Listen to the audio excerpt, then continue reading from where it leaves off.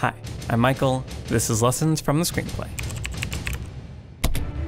Sequels are hard, and in making both Aliens and Terminator 2 Judgment Day, writer-director James Cameron was tasked with creating sequels to two thrilling, beloved, blockbuster hits. On Terminator 2, Cameron knew he didn't want to make something too similar to his film The Terminator, saying, "The real thrill was being able to control a response that was totally opposite from what we got the first time, and to just have fun with that, to play against expectations. You've got to do that, especially in a sequel." But with Aliens, Cameron also realized that he couldn't make something so different from Ridley Scott's original that the audience would be disappointed. You've got to play to expectation and you've got to play it against expectation. It's about answering a question they didn't know to ask, but when they see it, it seems obvious. To make a successful sequel, the filmmaker has to walk the line between too similar and too different. So today I want to discuss how a sequel can feel both familiar and new by borrowing the premise of a first film, but applying a new designing principle. To explore how ramping up the nature and scale of the antagonist can increase the stakes of the sequel and provide new challenges for the heroes. And to examine how a protagonist can evolve from one film to the next. Let's take a look at Aliens and Terminator 2 Judgment Day.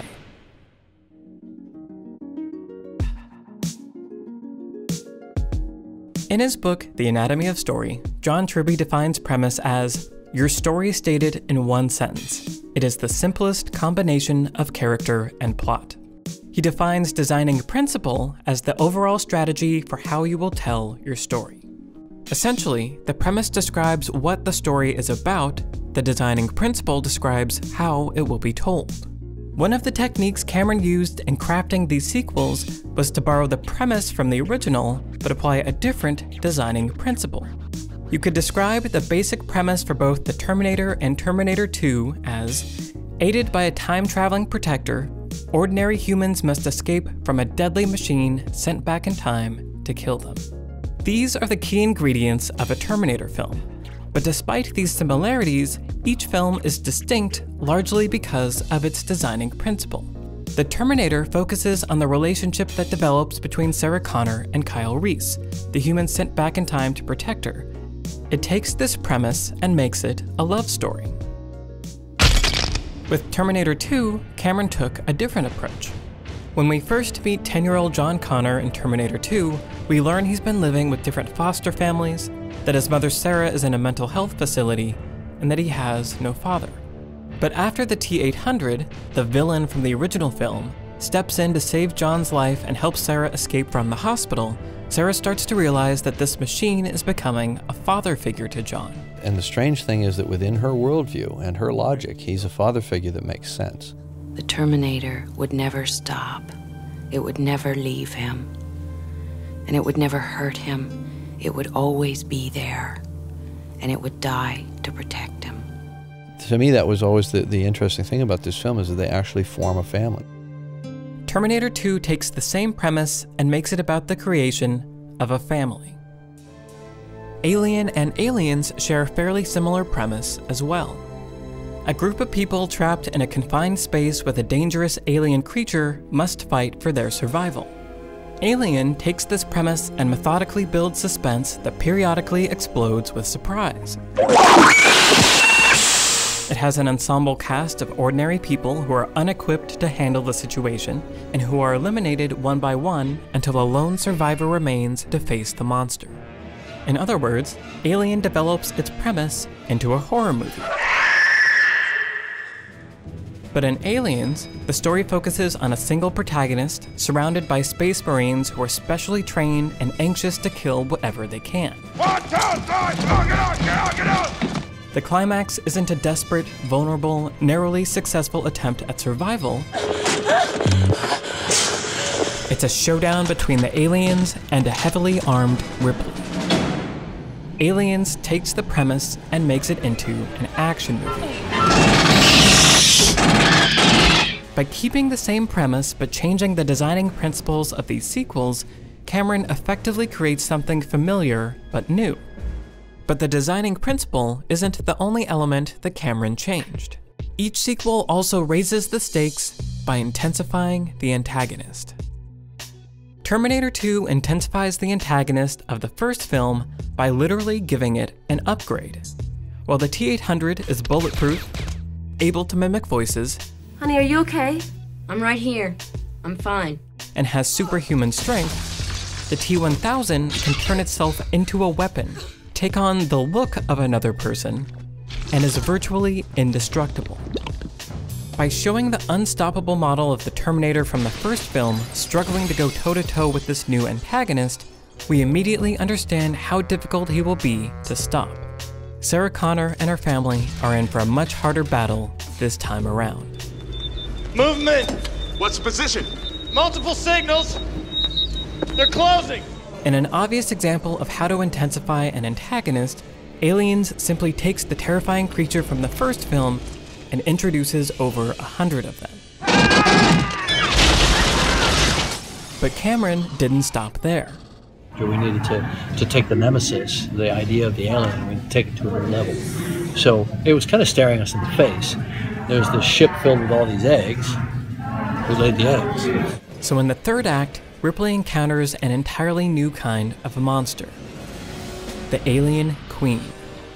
But this even bigger, scarier alien does more than simply provide a new obstacle for Ripley to overcome.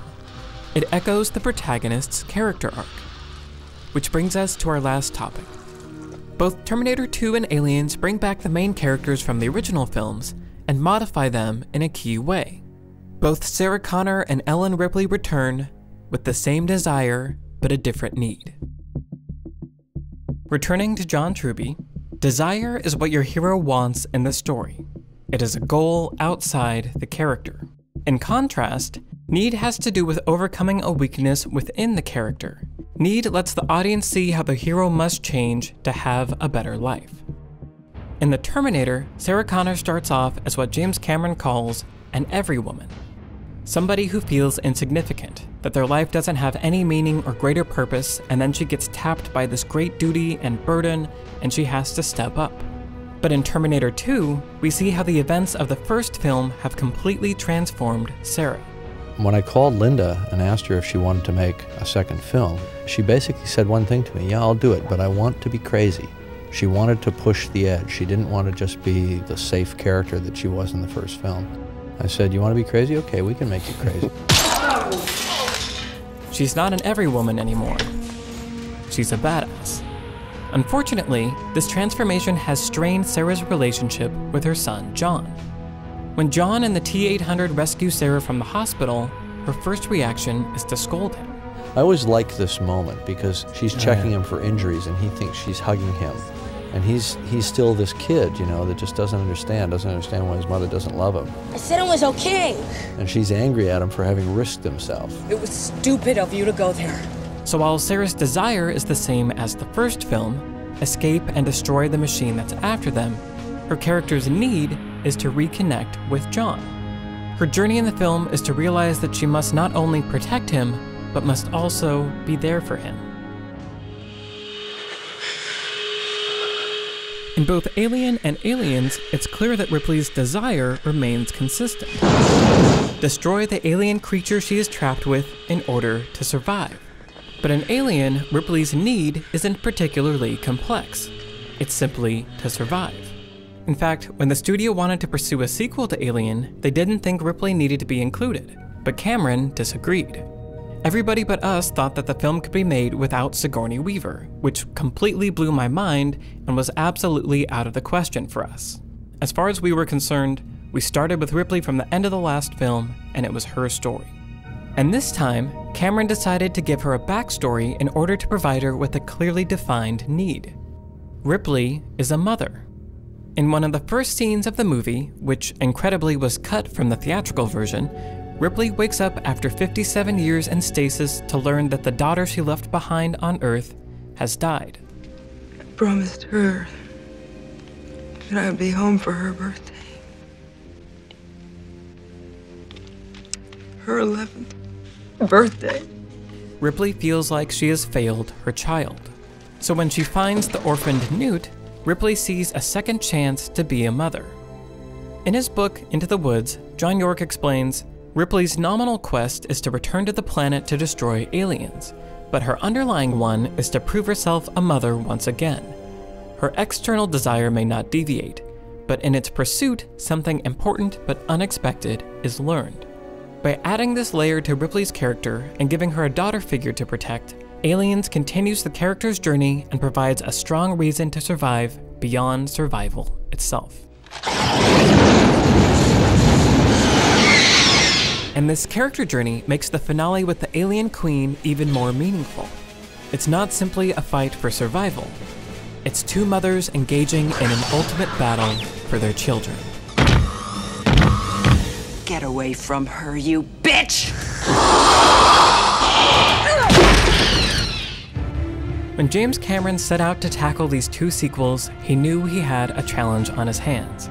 But by sticking to the same premise as the original films while changing the designing principles, Cameron was able to create something that felt familiar yet original. By making each of the antagonists bigger and badder, he raised the bar for what a franchise could be.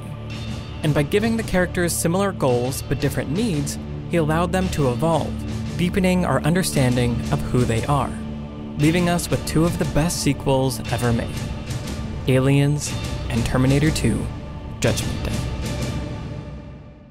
Watching all the behind-the-scenes footage for these movies left me amazed at how they pulled off the visual and special effects back then, but also amazed at how far technology has come. We have so many tools at our disposal to create amazing images, as well as a super convenient way to learn how to use them: Skillshare. Skillshare is an online learning community for creators, with thousands of classes in design, writing, filmmaking, and more. Premium membership gives you unlimited access, so you can join the classes and communities that are just right for you and your goals. Thinking about the painstaking stop-motion animation in the first Terminator, I became fascinated by Fraser Davidson's class on how to create a simple walk cycle in After Effects. In this class, you can learn the fundamentals of how to design a character and bring it to life, all from your personal computer. You can start the class today for free by heading to the link in the description below. An annual subscription to Skillshare is less than $10 a month, and by signing up with that link, you get 2 months for free. So head to Skillshare and start learning today. Thanks to Skillshare for sponsoring this video. Hey guys, hope you enjoyed the video. We have a podcast episode out today that is an in-depth discussion on Aliens, and we have another episode coming out later this month on Terminator 2. So if you want to check those out, the link to our podcast, Beyond the Screenplay, is in the description below. Thank you as always to our patrons on Patreon and supporters here on YouTube for making this channel possible. If you want to support Lessons from the Screenplay on Patreon, you can by heading to the link in the description below. Thanks for watching, and I'll see you next time.